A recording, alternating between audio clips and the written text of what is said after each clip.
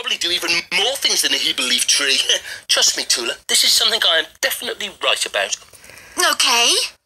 So, what can you do with a peep tree that you can't do with a Hebel leaf tree? Hubba, hubba, hubba, hubba. Oh, Tula, you've hit the question.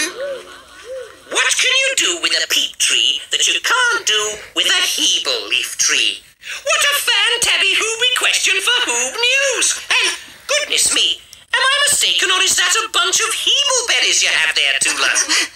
It certainly is, Hubba Hubba. Oh, well, you've done very well.